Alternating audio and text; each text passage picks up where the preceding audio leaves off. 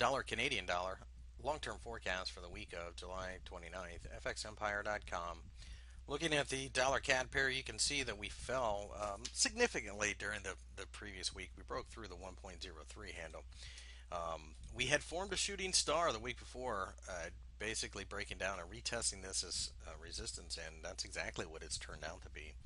We're approaching a short, time uptrend line. We're not overly concerned about that.